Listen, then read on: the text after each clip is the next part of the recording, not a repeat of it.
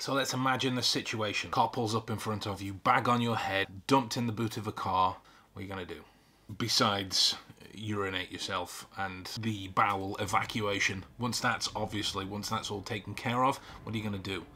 What are you going to pay attention to? What are you going to look out for? What can you look out for when there's a bag on your head? How are you going to find out where you are in order to signal for help? Now, it might sound like a ridiculous logic puzzle of sorts to try and solve, but it's something that I've tried a few times to do, taking inspiration from Sherlock Holmes. As to where I am, I was admittedly lost for a moment between Charing Cross and Holborn, but I was saved by the bread shop on Saffron Hill. The film, Taken 2, with everyone's favourite daddy, Liam Neeson. 1, 2, 3, 4, 5, 6, 7. Right turn. This way round to try and see how we can use our minds and our memories to backtrack, to trace locations, to figure out where we are, to follow destinations when all we have to deal with is the pressure of turning left and right and speeds and timing and the awareness of precisely where we are at any given time, even though we can't see. So it should be considered 2 parts. I'm not going to do 2 parts because we would need to go into neuroscience and exposure to different threats, and suffice it to say, very big nutshell, that if you can get control of your emotions enough to focus on what's going on, you need to develop these techniques. Well, you don't need to. I don't know how many people are going to be involved in kidnapping scenarios, but this is something that you can use in order to try and figure out precisely where you are. First step, how well do you know your area? How well do you know your location? Even where you live at the minute. Do you know what's down the street? Do you know which store is 3 blocks up and over to the left, if there is one? Do you know the name of the streets? Do you know the speed zones? Do you know where the schools are, the speed bumps? And I'm going through England and American territories here as well, but these are the types of things that we take for granted. How aware currently of you? How aware currently are? I need the Sean Spencer line. I've heard it both ways. How aware of your current location are you? Ask yourself that honestly. How much detail can you go into? If you walked or drove or got the bus or rode home today, what did you notice? All of the cars that passed you by, all of the shops, the turnings, the weather, the people walking, who was walking, what were they wearing, how fast you were going, the music that was on the radio, the content that the radio presenters were talking about, was it all there? The first step that you can use is to simply tune in your engagement. Tune in your active engagement to the things that are going on around you. Why don't you make notes when you're watching a movie? The majority of us, why don't we make notes when you're watching a movie? And yet you can come away with 2 hours of information, character, plot, who said what, who was wearing what led to what, and this explosion, this location. Right, we've got all of that information there, and that's 2 hours worth of information. Just pay attention, and we actively engage ourselves in this information. Therefore, we make it mean something more than purely data, purely content. That's job 1. The next job is to develop a language that you can use, a mnemonic language that you can use, right? So if you think through all of the types of things that you are likely to encounter, directions, up, down, left, right, a speed bump, a sharp turn, you know, add a degree of sharp about it, sounds that are going on around you, traffic lights would be another one as well. This is a base language of being driven around, whether it be in the back of a hansom cab or in the boot of a car or a van. These are the base elements that you will have throughout pretty much all of the roads that you encounter. Okay, so here's the ones that I use, the ones that stick out for me. I do up, down, left, right, speed bump and traffic lights. Those are the ones that I have a conversion for. Everything else I add in on the fly. I convert on the fly. So if it is that in the film Liam Neeson hears a dog barking, I'll just add in a dog bark, add in a dog, add in that immediate mnemonic switch right there.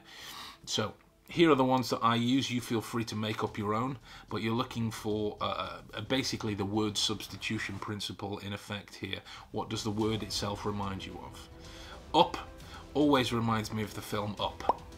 So my image for up, as in a direction that means up for me, or if you're following directions when you're out hiking, or directions on a map, directions on a sat-nav, up invariably means straight on as well. So you're going straight for a bit. So I use Mr. Fredrickson, the grumpy yet lovable old man with tennis balls on his cane, one missing obviously because Doug had that. For down, I use the Down and Outs from Bugsy Malone. It may be a play or a film that some of you are familiar with. If you're not, then you can add in any immediate conversion there. I was in Bugsy Malone in high school many years ago, and I played one of the Down and Outs. So that was the first thing I heard in my head when I was thinking of a conversion for down. I used that song, down, down, down, down, down, down, down, and out. That way around. Left, I use Corey Taylor from Slipknot, as they have a very popular song, Left Behind. And right, I use Donald Trump, because he's basically a caricature that is associated with being on the right.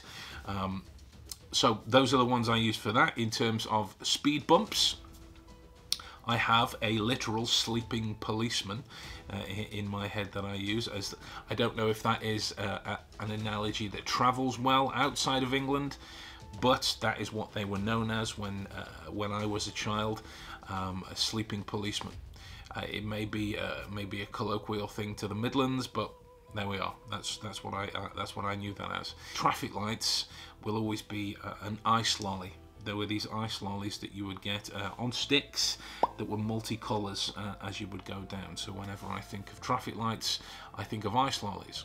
Then what I have to do is to create a journey. Now what I would need to do is to make sure that the journey that I use is a pretty big one, because in reality, if you are stuffed into the back of a hansom cab or the boot of a car, you don't know how long you're going to be driving for. And let's face it, if you are tense, you are overexcited, not in a happy way, but in a nervous system kind of way, the relativity of time will be played with that way round. So you need to make sure that your journey is predictably big enough that it can support a decent amount of data. And then all you're doing is you're following through the sensations. You would need to calm your body, calm your mind, not in a spiritual, ethereal kind of sense, but to the point where you're not listening to the sound of your own heartbeat because of the adrenaline rushing inside of you, but so much so that you can hear the gear shift from inside the boot, or you can be aware of things going on nearby the window because you're paying attention. As I say, I've tried this a few times now, all the way back in The Deductionist season 1, episode 1, I believe it was. I got into the boot of many cars. I can't remember how many takes we did, but we did a few. I take my phone, take my watch, take my wallet, take everything, check my pockets, all of this kind of thing. Give me a GoPro, so I'll still be able to talk to people from the back, and we can use it for footage that way around, and drive wherever you want. The only thing that is different between them two circumstances is I would be relatively calm. Other than being quite uncomfortable because I'm quite a big person, it would be a struggle to fit into the boot of most of the cars that I had to be driven around in. So that was the only thing I had to contend with. Other than that, you can feel the pressure either side of where you turn left and right, so you can make a mental note of which side your head is as you get in. Is it on the right hand side or is it on the left hand side? If your head is on the right hand side, then whenever you feel extra pressure towards the right, it's because the car is turning left. The final part is treating that like a speed number round. Not a speed number round, sorry. It is treating it like a spoken number round from a memory competition. Somebody invariably would press a recording and you'd hear 6, 9, 7, 2, 4, 1, 0, 1, and so on and so forth until maybe a 500-digit number is read out and you have to recall it in order. So what we would look to do from there is add in our counting of time.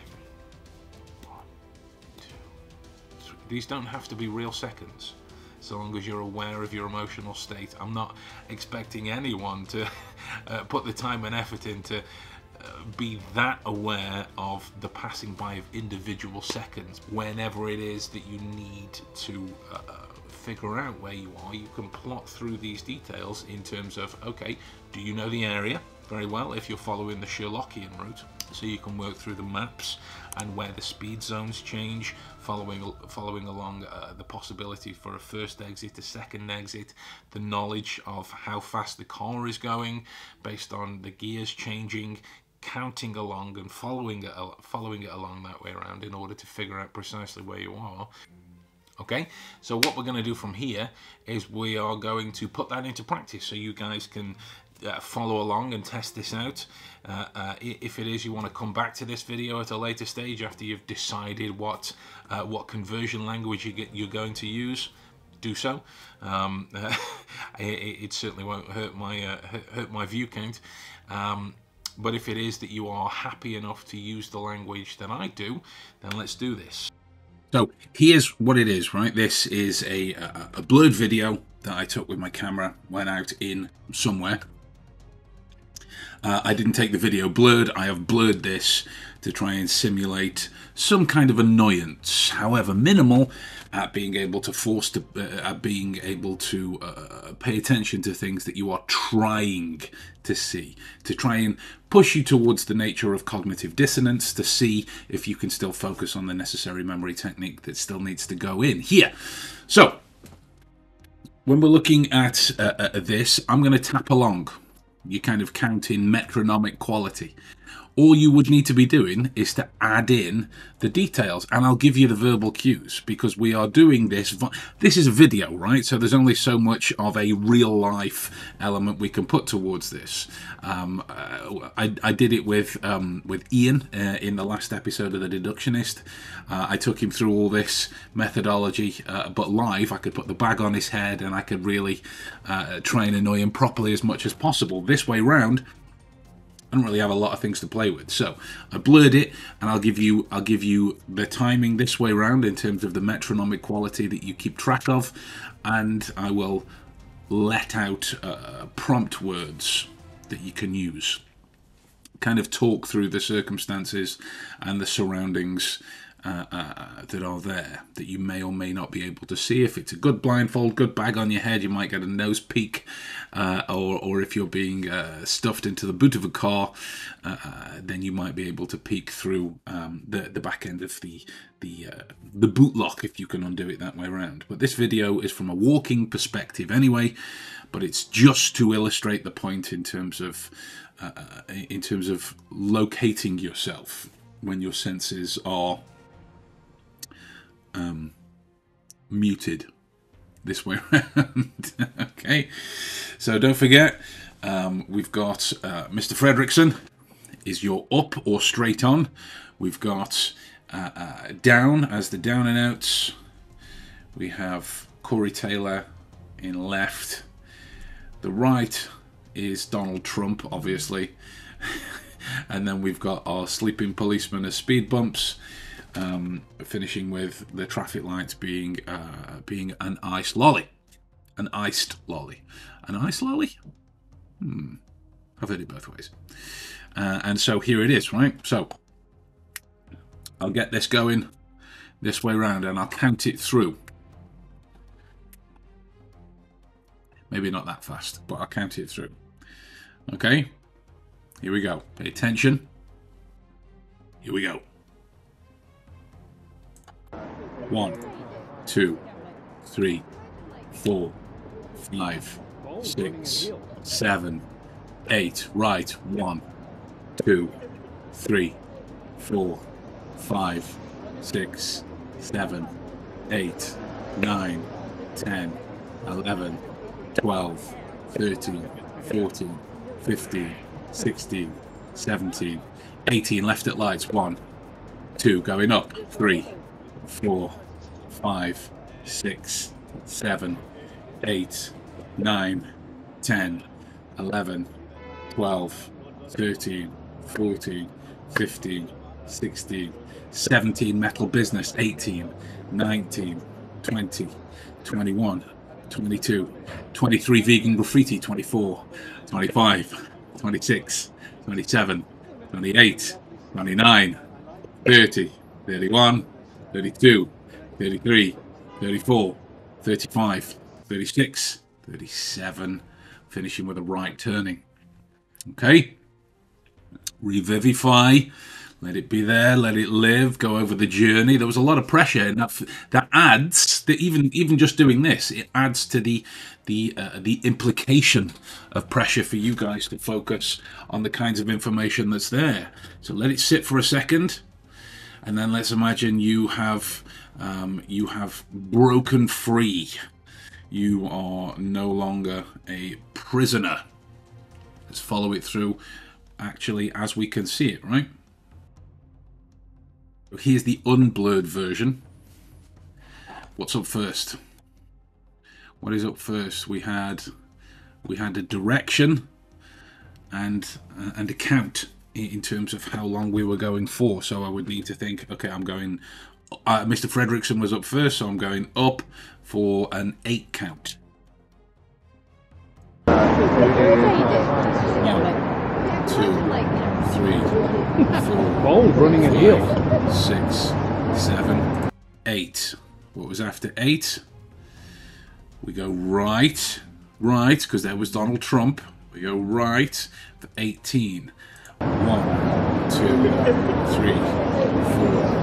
5, 6, 7, 8, 9, 10. What's after this? What do we do? Left at lights. 11, 12, 13, 14, 15, 16, 17, 18.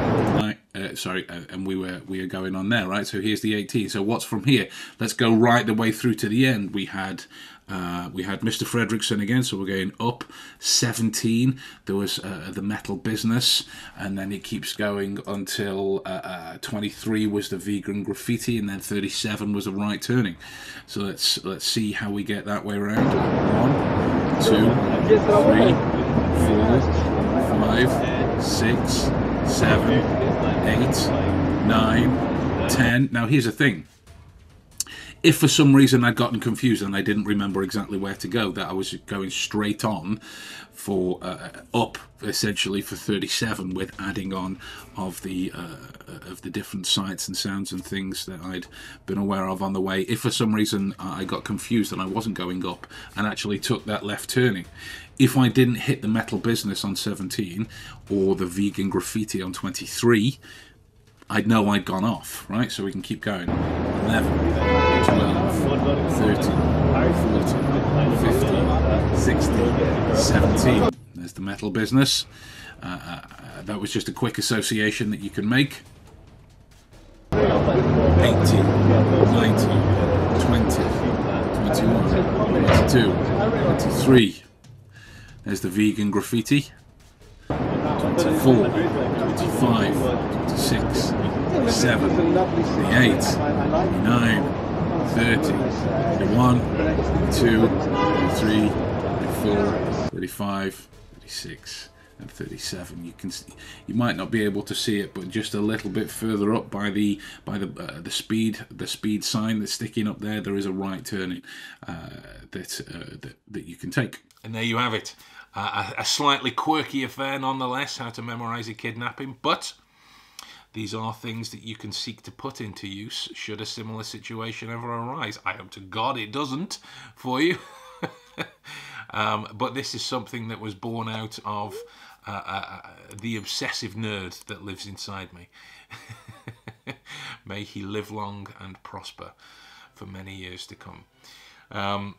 So yeah, if you got anything out of that, guys, remember to drop a like, drop a comment, click on the subscription bell, and if you didn't, then I'd probably ask yourself why you continued on watching the whole video in the first place. Who knows? So yeah, we're getting back to normal. Let me know your thoughts, how you get on, how you were able to follow along with the information down below, and I'll see you for a podcast very soon.